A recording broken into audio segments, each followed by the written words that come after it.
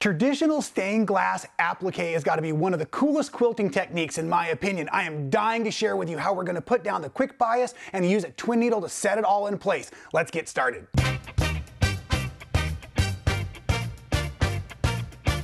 I get so much inspiration from living in California, surfing, being outdoors, and I absolutely love the California poppies. They grow everywhere, and I was totally taken by this Empress garden, Island Batik. It's a 10 by 10 pre-cut. So when I designed this poppy project, and actually you can purchase a pattern for this and make the whole thing, the background lays out with the 10-inch squares all stitched together, and then I have appliques that all fit on those 10-inch squares as well.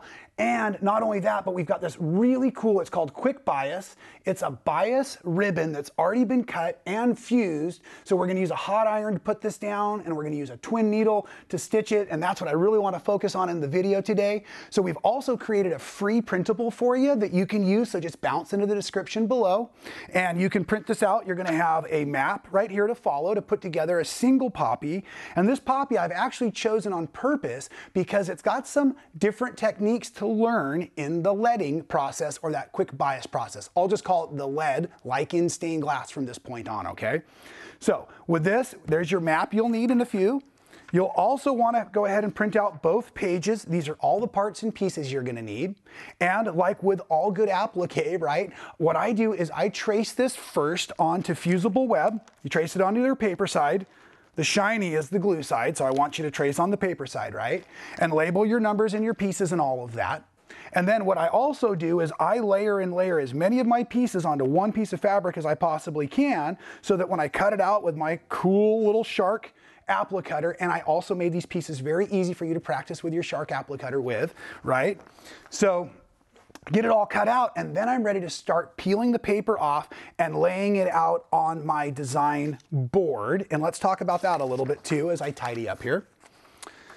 This board is actually got batting. It's my ironing surface. So I'm not gonna have to move my project when I'm done. I'm gonna simply bring my iron over here, and I'm gonna double check, make sure it's getting nice and hot, because we want it hot and we want it dry, because I'm using the Heat and Bond Feather Light. That's the fusible web that I love, okay? So what I've started to do is I've started to peel the paper backing off and lay these out, kind of following the map, but in position on the background. And the coffee is certainly charging through my veins. I can feel it right now. Maybe I jumped ahead a little fast. The background, as I was trying to point out on the big quilt, they're 10-inch squares, 5 by 10-inch rectangles, and 5 by 5-inch squares, all sewn together, 1/4-inch seam allowances. A basic patchwork you're gonna make, whether you make the small or the big version, okay? And then we have our background. We can start laying out here, okay? And then, like I said, there's still paper on the back. And sometimes when you peel fusible web, if you get a corner and you don't see that glue, that shiny part down there in the fabric, you might need to go to another spot. This is a good piece. I'm just peeling it back so you can see the adhesive is back there. And I'm gonna set this into place. And then this piece I've already peeled the glue off of, and it lays down in here. Like yay. Checking my map over there. And then another thing I love is a stiletto for moving things around, because the glue can be a little bit tacky at times, especially on a hot day. So I can then go ahead and position things just as I want. And the stiletto allows me to slide things where I need. I'm gonna put this underneath a little bit. So all you have to do is get your design the way you want it. And that coffee makes my hands like coyote earthquake pills. There we go. Okay, so now I've got it the way I like. I'm gonna take my hot iron and we're gonna fuse this down just by setting and lifting, because I don't wanna be sliding the iron around. If I slide the iron around right now, I'll move parts and pieces. And of course, if you're not using the Heat and Bond, you may have different ironing times. So just definitely make sure you're reading the instructions from the manufacturer, right? On your fuse. To make sure it works great. And then we have it set. Once all the applique pieces of your design are firmly pressed in place, you are certainly ready to do your leading. And I've got to tell you, I've been dying to do this for years and years. I've seen quilts like this and always loved them, and it was even more fun than I expected. So a couple tools let's talk about first. The Clover Quick Bias is a fusible bias ribbon. So it's going to flex and move fantastically for us. And what you're looking at right now is the backside. So it already has a fusible webbing on it. Okay, and then the top side is black. It comes in a bunch of different colors, and this is a 1/4 inch wide, so it's going to cover those seams of our applique pieces nicely, but it's still going to allow us to bend and curve as we need around all those fun shapes, right? The best way to put that stuff down, in my opinion, is using the Clover mini iron. This thing is radical because it gets nice and hot on the tip, but I have real nice control and I can safely keep my other hand around it while I'm putting the lead down, and it's fun. I'm going to show you how to use this in a second. There's a little stand that comes with it, and make sure you use that, because if this comes in contact with your board or something, it can certainly melt or burn your board.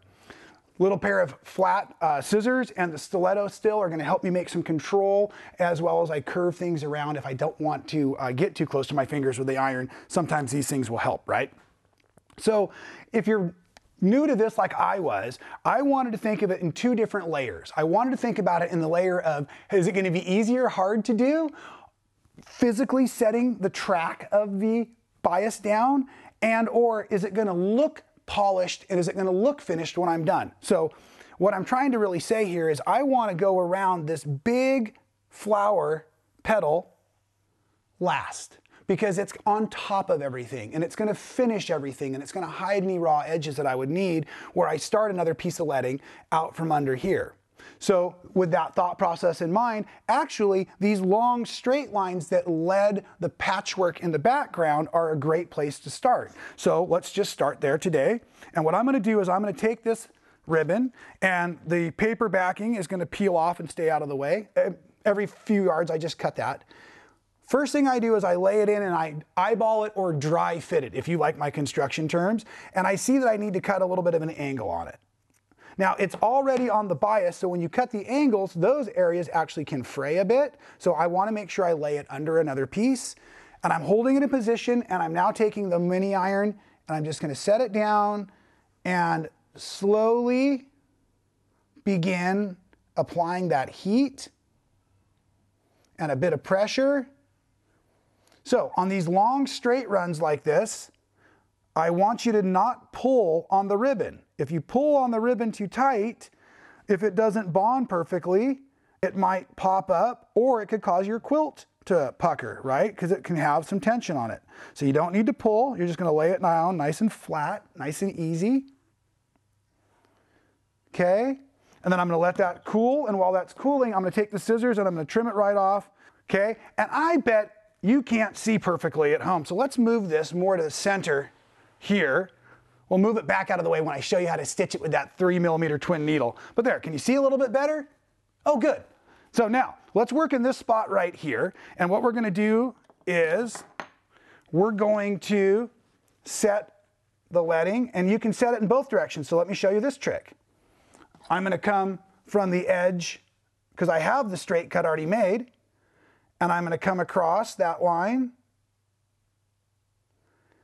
And then what I like to do is I like to stop about a 1/4 inch back from where I want to make my cut. And then I'm going to come in here and I'm going to kind of use that applique piece, the green piece, line visually there to make my snip. So it basically fits in there perfectly like that. Okay? Like I said, I wanted to go around this big petal at the end. So I'd also like to go around this part at the end. So I'm going to come down here and show you a couple more tricks, and then we'll go around in a circle just so you can see how that works, and then I'm going to show you on the machine, because I've got one already all made so you can see how the stitching works, because it's really, really cool. So right now, because I'm doing this circle next, I want to come up to that edge. My angle's going the wrong direction. I've gotten in the habit of cutting my scraps away from the quilt in case I accidentally get a little heated around them. We don't want them to stick. Okay. And I didn't find that ironing around the other bias was dangerous to the original setting. But what I did find that if I'm trying to bend it and curve it as I want to let it cool a little bit, that way it's not hot and I'm not pulling it up while I'm working. We're going to come down here.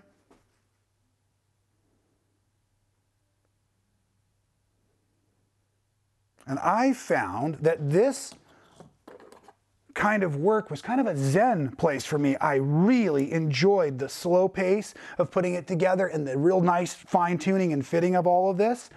Let me show you how a circle will work, because it seems like it might be tough, but it really isn't.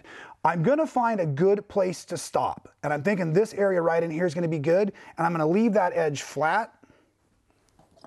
So here we go. I'm gonna come in here now. And again, the trick is to let it cool. Give a little more application.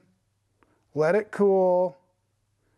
And this part I'm going to really let cool a lot, because I'm literally going to fold like a bias binding kind of fold this around this way. Try to keep it out of the way of the camera though for us. So right now, maybe you can see it's got this fold in it. Just like if we were doing mitered corners.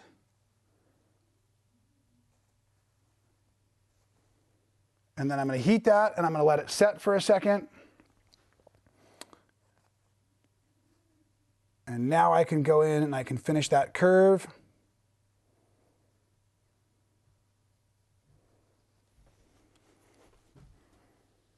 Just like that. Okay, we're going to do one more as we come around this way, and I'm going to leave that in flat because, remember, if I cut it straight, it's on the bias, and therefore it doesn't have a tendency to unravel. And sometimes we have to fold it, and sometimes we can curve it around depending. So this one, you are going to have to curve that around twice like that.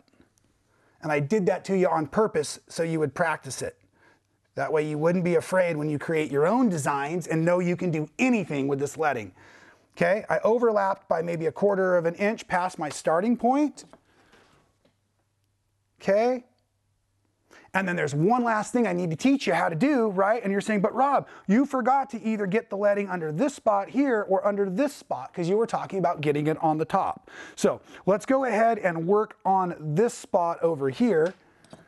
And because it's gotten bulky under that corner, right, I am going to trim it to try to fit in there. Sometimes I'll use my stiletto to really get it up underneath. Just like that there. And I can hold it and begin to get it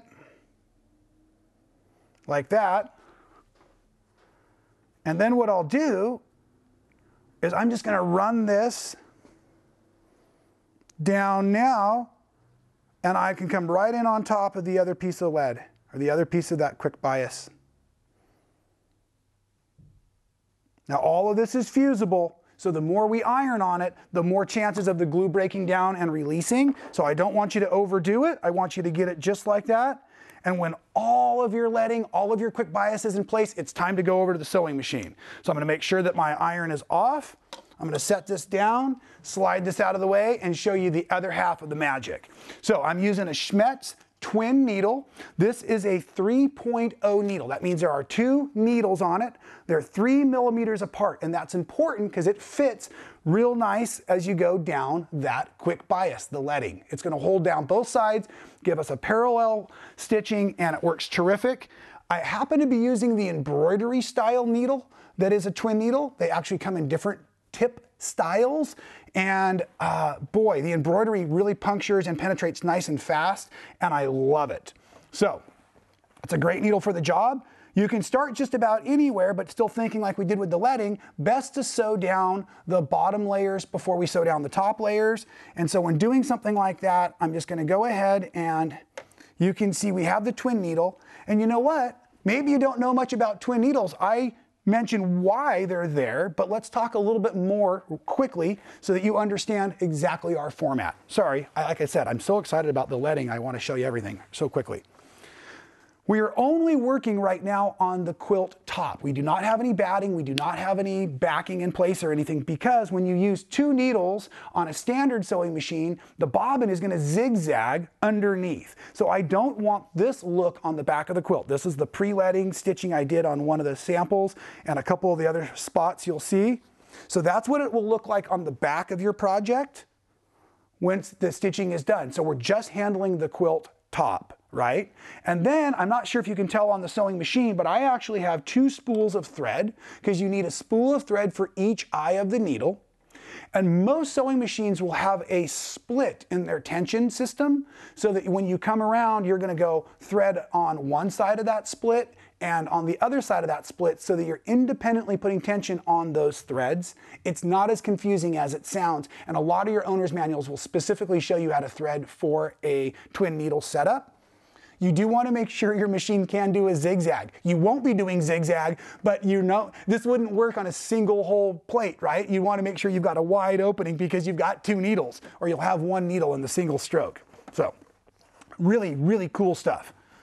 Now, let's get back to getting started here. So I'm constantly trying to maintain a lack of twist in my threads. I don't want them to get all bound up there. And I'm going to go ahead and start, take a few stitches and back up, just like I was doing any regular top stitching. And now I'm just slowly and visually following the leading, and I'm trying to position this line on my presser foot down the center of the lead while I'm driving, and I'm looking. Let the machine do the work for you. And here you're going to see in a second, I'm going to come over an area where there are 2 layers coming together. You probably can see that seam right about now. And you'll see those twin needles just go right over the top of it. But that's another reason why I don't like having the batting and the backing in place, because I don't want all that thickness either. When we approach the end, I'm going to back stitch, because I'll be going the other direction as I go over that leading. And then I'm going to hand move this machine to the utmost position. And then when I go to trim my threads, I want to not only trim my top threads, but I do want to reach under and trim my bobbin thread too, so that bobbin thread doesn't get hung up on anything at all. Okay?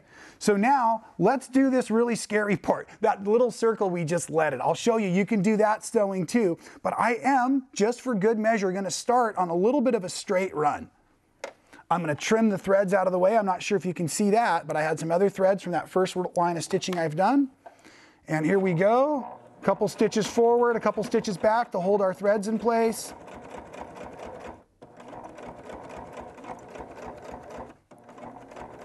So as I approach a curve, I am now starting to add pressure in my hands. I don't want to bend my needles, but I'm going to try to kind of manipulate the fabric slightly. And as I get to that really tight little corner, there may be a place where I literally need to hand crank one time and then take a pivot. And I'm trying my best not to over rotate or get away from that stitch. I'm going to take another little stitch. I might even back up to catch it. And then here we go. So some of those really tight corners, if you can't massage the fabric around it, you can pivot. But as you practice, you'll find just by going slow, you can get most of it. And you can always go from one piece of leading to another. You probably saw that I could have jumped into the other spot there, but I find that this works best for myself. And if you're nervous about that, you can do this one stroke. Make sure you've got it where you want it again. And then come around, keep those thread tails out of your way. And then again, I'm just going to back stitch to secure, and we've got that. So all you have to do for the rest of the project is just get all of that anchored down, all of the leading or that quick bias stitched down with your twin needle, and now your quilt top is complete. From that point on, treat it just like a regular quilt, but follow me to the back wall where you see the big finished project. There's a couple additional things I did with my machine quilting. First of all, this is an applique piece, and I can guarantee you there was a couple of spots that tried to peek out from underneath my leading. So what I did is I took a matching color thread and I closely stitched free motion style right along the inside of all of the applique pieces. But then to make it look intentional, I also went with about a 1/4 inch echo style quilting, still free motion style, and matching threads, I just went around and stitched all of the squares or the back panes that would have been in my stained glass window that were created from the patchwork I originally did. So that also came and held all the layers together now through that whole quilting process. So it's a complete finished quilt, and it is awesome in my opinion. So I hope you really like the technique of how to do the leading to make it look like an awesome stained glass. Make sure you try it and practice on our free printable for you. If you love it, make sure you get yourself a copy of the pattern, and we'll see you next time right here at Man Sewing. Thanks for being a Man Sewing fan. It's great to have you out there encouraging me to create fantastic new content. If you've missed any of the videos, we've got links for you here and here. And while you're checking those out, make sure you're subscribed. We don't want you to miss any of the action.